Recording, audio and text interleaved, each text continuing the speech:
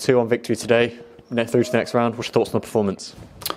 Yeah, it was. We got the job done in the end, and we've made hard work of it. I think you've got to give Kingstonian great credit for that. They're an excellent footballing side. They've got plenty of threats in their team, and we started the game well. I felt that we didn't siege that advantage, and they grew in the game. They got their goal, and then they had their tails up, and they made it very difficult for us. But ultimately, we found a way, and it wasn't the prettiest. It wasn't our best performance. And hopefully we've got the job done and learned some lessons along the way as well.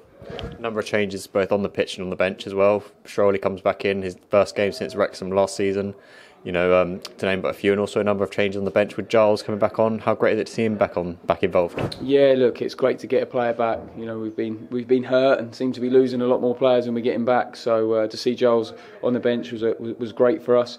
We're hoping to get him some minutes.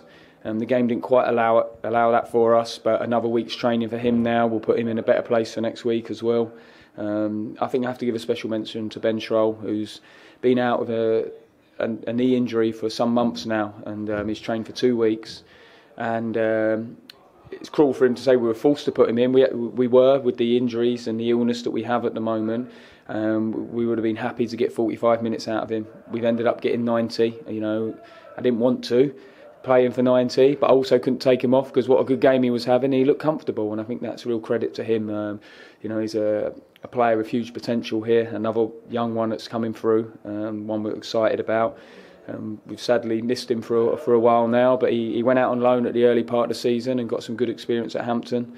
And he's really took his chance today as well. So we'll have to be careful with him in training next week to rest him down, because he's done longer than we would have liked. But I thought him and Corey Jordan really marshalled that defence well today, and they were tested by a very good Kingstonian side. And of course, young Lucius also on the bench for the first time, his first team experience. How do you feel he'll be excited after that? Yeah, no, another one who's been in training with us the last couple of weeks. He's impressing us in training. He's got good, another one with big potential, and one we'll look to nurture along the way. And there's plenty of opportunities. Woody was on the bench as well. He's been training with us and training really well. So, we've certainly got a conveyor belt. They're coming through. They're starting to train with us on a regular basis, and what a great sight that is to see them in and around on a matchday squad.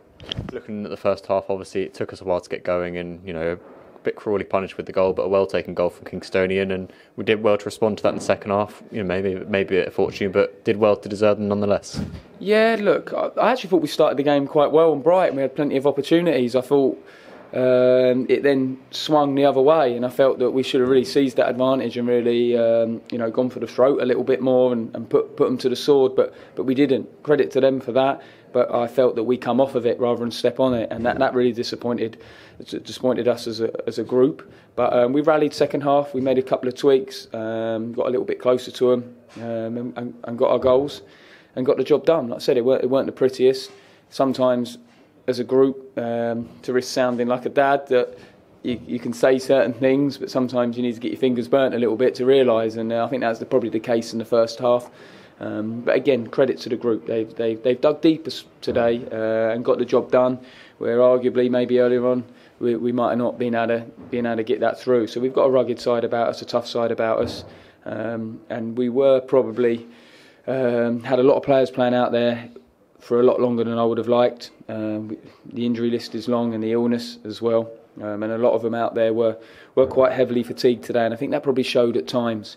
But the grit and desire at the end come through, because I can say it now, but if we lost, we would never give any excuse. But it's the nature of the league and the season and where we are at the moment. But we've had quite a lot of tired bodies this week and a bit of illness in the camp. So fortunately, we missed Chamber. Well, unfortunately, we missed Chamber with COVID. That's the only one which would have been available today. But there's other illness going around as well, and we've had to patch ourselves up a bit today and get ourselves out there. But the most important thing for me is that we found a way to win. Just a note on Chamber, obviously, with the whole COVID thing going on in the minute, no doubt it would have been kept away and made sure everything's safe and secure during this time. Yeah, absolutely. And look, it's clear now that we, in the national news, that we've got to close our bubble up. I'm asking the players to be professional away from here as well, and not be mixing too much in large crowds. And we're trying to put all the protocols back. They've always been in place, but we're probably being a bit more stricter on them again now, because we've got some big games coming up and we need to protect our squad, because we've been threadbare for a while now, and I need each and every one of them. Chambo's, fortunately, he's fine. He's he's got no symptoms. He feels absolutely fine. It's just through our testing that's come up, and we'll rest the boys down. We'll close up our bubble as tight as we can. It's tough out there at the moment, and we'll just try and manage the situation the best we can. Back on the game, Jacob Arkelajbon comes back on, gets a goal and man the match. He's clearly done enough to impress you tonight. Yeah, listen, I've always been a fan of Achi before coming into the club. Watched him a lot last season. It's been a very stop-start season for him, frustrating for both of us. But he's come on and made a big impact in the game last week. And he's got 90 minutes under his belt. Is really pleasing for me, because I just want to build his fitness. I know what a good player he is. I know what he can bring to the table. The most important thing is that we get him physically ready to be able to do that, because the demands physically here are high.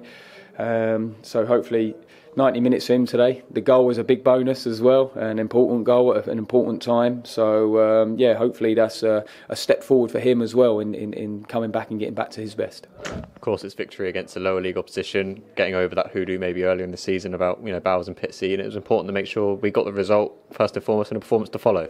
Yeah, look, the results is the first thing, and that certainly was. The performance was patchy, but like I said, hopefully in those moments we can learn some lessons. But we've got away with the win, and we've learned some lessons along the way.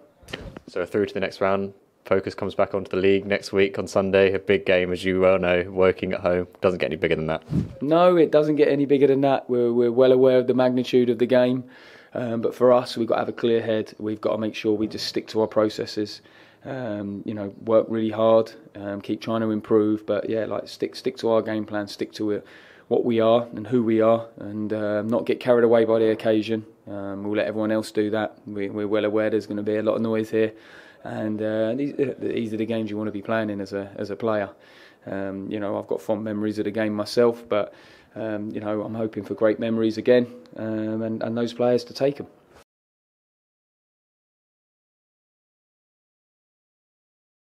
Are you in with a shot? Look below for more information.